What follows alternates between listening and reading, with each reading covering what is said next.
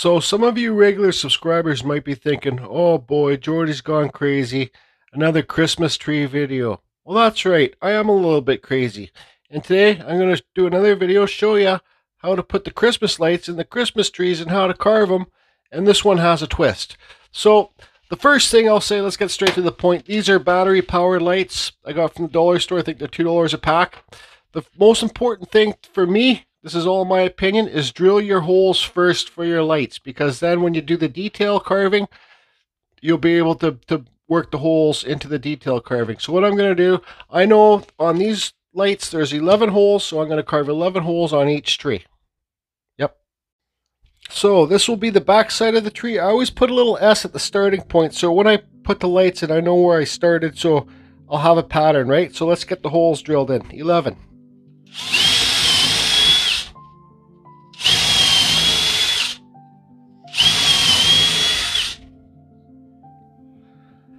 Okay, so now we got our holes drilled in. Do a test thing, make sure they fit well. No problem, good to go. So now we can turn this around and start carving the face. Okay, so there's so many different ways you can carve these trees. You can do patterns, you can make one big nice swoosh here. Because the wind tree's kind of, this is more like a Grinch tree. It's blowing, then it's blowing this way. If you guys can see the whole thing. See the flow? So you can do straight trees too. So all I'm going to do here is I'm going to do the same pattern on, here's the center line, okay? And I'm just going to keep coming off.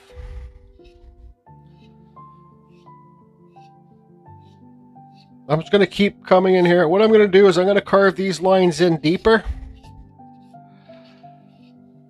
Okay, so I'm going to carve on this side, on the bottom side of the line, to make this, we'll just call these branches, okay? So what I'm going to do is I'm going to carve, this will both basically be a time lapse because I don't want this video to be too long. I'm going to carve on this side of the line underneath, on all of them, underneath, and then it will make this branch here seem higher. So I'm going to carve a straight line here, then remove this wood here to make the branch exposed. I will try and make little points down here, but this board's so small. It's out of a 1x6 cedar fence board, so you guys, goes to show you can go to your hardware store and buy a 1x6 fence board and make these trees, right? So, but I will try and make little points here, but we'll see. Okay, so this is my go-to burr. This is the burr I use 90% of the time. It's a Kutzall Extreme Flame burr, okay? See how aggressive it is? If you guys want to get these burrs, go to the description down below. A whole menu will open up with my Amazon store, but you'll see a Kutzall site. Go to the Kutzall site, use the code CFusion, and save yourself 5%, okay?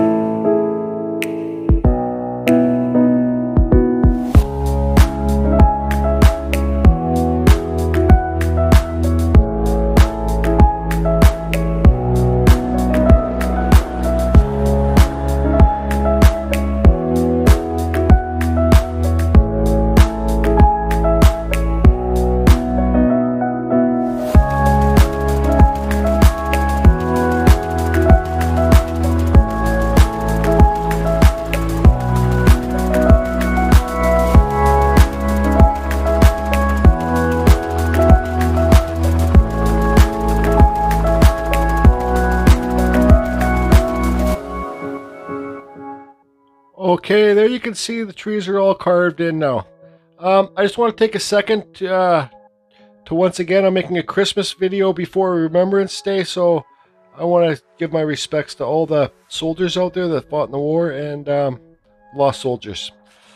So you can see the different shapes in these trees. You guys can make your tree shapes any way you want. So this part of the video is one other thing I want to say too. Why I drilled those holes in first before I put the details, because then when you put the details, you can carve right over the holes and clean up the blowouts or whatever you get, right? So this is going to be the most difficult YouTube video I've ever made, because I've done a bunch of things pre-hand to carving these trees, and I filmed it, like these boards which the trees are going to sit on, and it's going to be tricky for me to do, so you guys bear with me. It's my first time trying this. It's a voiceover, and it will just show you step by step what I'm going to do to finish these Christmas tree stand things. Yep. Sorry everybody, before I get on to the voiceover, what I'm going to do is I got this little torch here, benzomatic. I'm just going to lightly burn underneath the points. See, just like that. A little bit more. I'll burn the trunk a bit more. Not too much, you don't want to burn away your detail.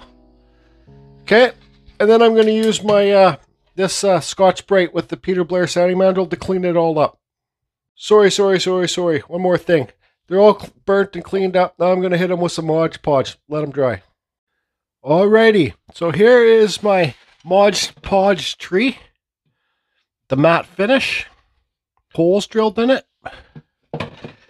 And here is a base. Okay, the tree is going to go on this base, and from this point on, it's going to be a voiceover till the end, because I got to show you how I'm going to put everything together with the bits and pieces on the stand. Okay, so before I get into it, I just want to say I'm going to be doing most of my stuff with my hot glue gun, so I don't have to keep saying it, and little bamboo barbecue skewers, okay? Just like this. And let's get the friggin' tree on there. And there we go. Let the games begin. Okay, so here you can see the base has some holes in it. That's because I want to have lights in the base. These are just simple wood blocks. Instead of going to buy some proper things, I thought I'd make this whole thing homemade. I'm just wood gluing them on. I'll paint them later, because I need the piece to be rised off for the lights. So there you go. Wood blocks are in. Here is a little Christmas tree. Maybe not a Christmas tree, just a little tree I'm carving out of basswood. I'm using a metalworking burr to do it. Just kind of making it a spiral tree. Like a West Coast kind of deal thing. Here is with the Scotch-Brite, just quickly cleaning it up. And I'm going to paint it green. As you see, abracadabra. There, it's green. And I do wipe off the green. All the trees, everything's Mod Podge. So here's a bunch of more little wood blocks, cedar wood blocks I got from the same piece of wood. I'm just going to quickly paint them to kind of look like presents. And I do Mod Podge them too. Everything on this piece is going to be Mod Podge to give it kind of like a, not too shiny, just a little bit shiny. So there's the presents. I did paint some white stuff on them, like string. Here I am hot gluing the presents down below the tree. So there you can see the white stripes on the presents I painted there. I put some sparkles on them too. Ladies like sparkles at Christmas time, so okay, so there's the presents all glued on. Here's the Christmas tree. Sorry, this is bad camera, man, but I got that little dowel in there, hot gluing it in. Pushing the Christmas tree down. There you go, it's glued in spot.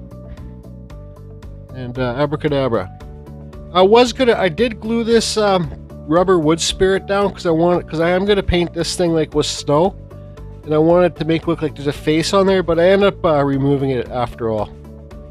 Okay, so the Christmas lights. Excuse me. So I have to do some wiring here, and you guys, that's the great thing about LEDs and batteries. You're not going to get electrocuted. So there you see I counted off the lights. These are the clear ones, okay? So I could save that box for later, right? For another project. So there's the clear ones in my hand. Here's the color lights. They're on a timer. They stay on for 6 hours, turn off for 18 hours. I want to have 11 of these lights, so here you go. You see me counting 11 them out, for the 11 of them out, sorry, for the tree. And you'll notice that when I cut the wires, I cut them farthest apart from the light, so I got more room for the lights to hit the bottom base, and I did that on the other set too. Okay, so boom, abracadabra. These are little connector things that you heat up with a lighter. Pete introduced me to those. You get them on Amazon. So all you do is just get your ends of the wires clean, coiled up. Okay, you can see I already got that connector on the side of the wire. So here I am now is wrapping the wires. Make sure they work, right? Make sure you got each circuit connected properly. You could solder this or do whatever, but so you slide that over there. Okay, slide it right over the connection. I just got some little pliers, and there's a little solder thing in the middle. And I just squish that. I don't know if you need to, but I just squish it anyways. And that will hold the wires together. And all you do is just get your lighter, and that rubber on the outside will seal up and tighten up and hold your wires in place. And there you go. Not rocket science. So there's our lights. Ready to go into the tree. Boof and boof. So here's me putting the lights in the back of the tree. Now make sure you get the proper holes drilled to the proper amount of lights, because if not, you'll have to plug one of the holes with wood, and it's just kind of a pain in the ass. These lights are a little bit tricky. I have to hold them because I want it to be nice, right? I don't want them to be sticking out too far. So I'm just making sure they all go into place first, everything works. Okay, just making sure each light goes in each hole. Pretty soon I think you'll see me turn them on.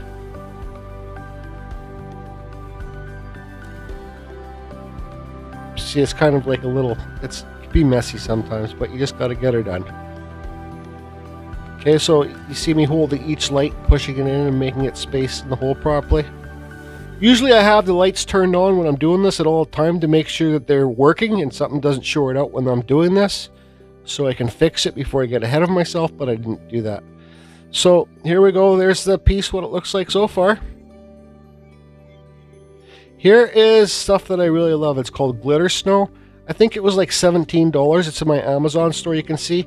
And then here's some snow stuff that I got from the dollar store, like cotton stuff.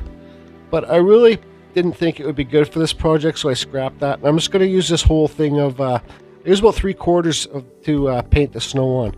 It's got glitters on it, in it. So here I am just spreading it around. Like I said, I do take that rubber wood spirit face off the piece because the snow wasn't sticking to it very good, right? I primed that board just with this like dollar store white paint. So anyways, hope everybody's doing good.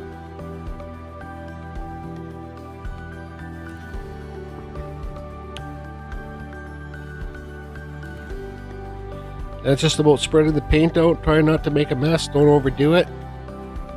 This stuff, I've been using it for a couple of years. I'll show you at the end of the video. I put it on the tree so it looks like there's snow on the tree. It gets pretty solid, so you gotta wait 24 hours for this stuff to dry. I put it on thicker at some point, so it might be more like waiting 48 hours for this stuff to dry. So anyways, there's me wasting more on that silly little rubber wood spirit. Just trying to get it there, trying to make it look natural, right? And I gotta work around, you see the lights are in place there, I gotta work around the lights and stuff.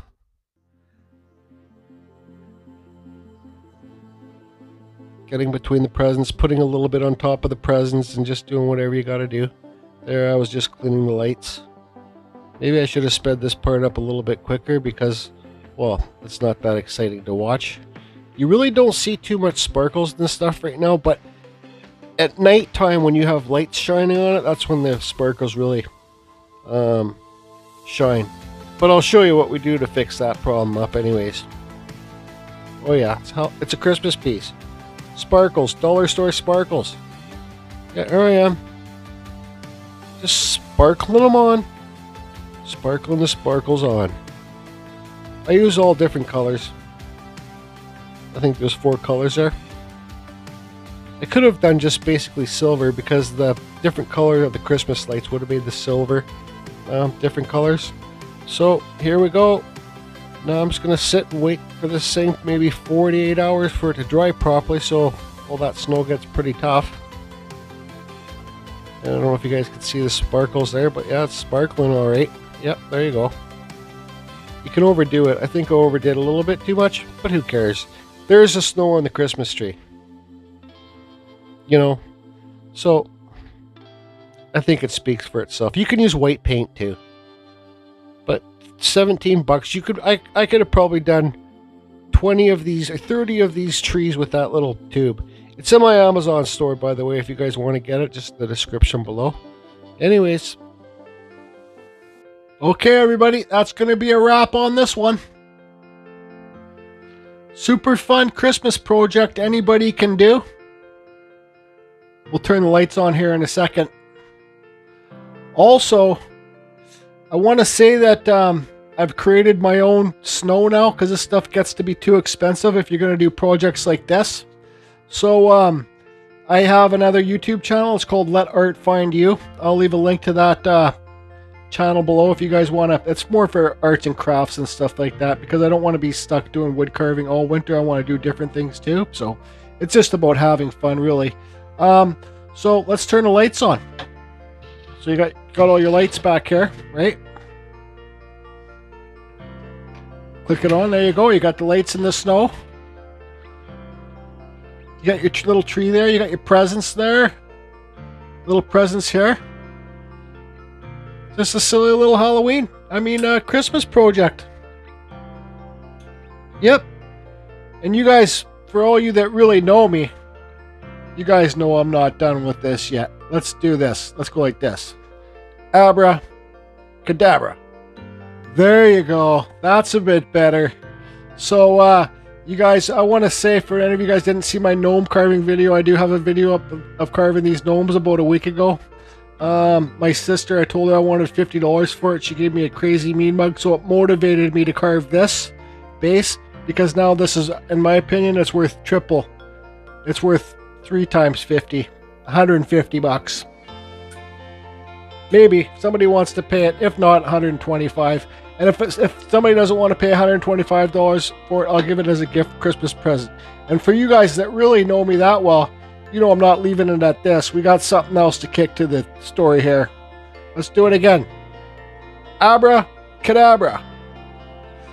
So Ben's Studio on the Lake there, guys, his YouTube channel, Ben's Studio on the Lake, he's been doing these Christmas cards, and he said, you know, like, he water-based Christmas cards, he sells them. So he goes, why do I want to do like one card at a time and make, you know, like whatever? Why not make 10 cards at a time and make more money and do it as a system? So that's what I did here. I did it as a system. I did 2 of these. It's a lot of friggin', these things are a lot of work, you know, and the more that you do, the more you're going to get better at placing things. So you see this light here? I placed it so it's right in front of the gnome guy. So we'll turn the light off and you'll see how it kind of lights up his face. It's not really that dark yet. And see, I kind of I put the snow in front of the light so you don't see it. But if you look here through it, you can see the light. I didn't put the snow on the back side of it that faces towards the gnome. Same with the tree here, right? I put lots of snow on the front of it. They look really bright on the camera. They're nowhere near as bright as this camera shows it. But on the back, there's no snow there, so it gets up in the tree really nice and bright. It's not that dark yet. If you guys think I'm done here, well, let's just finish this video off with a montage, as my buddy Ryan Cook would say. You know, we'll just run some music. I'll wait for it to get a bit darker here. And I want to say, everybody right now, you guys can do this.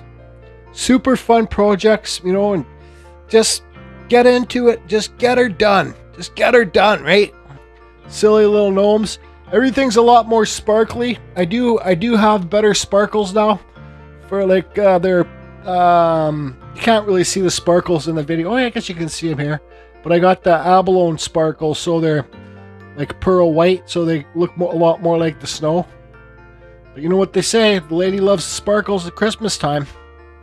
These things are way more sparkly than they seem like they are on the video. Okay, So let's finish it off with the montage. 3, 2, 1, go.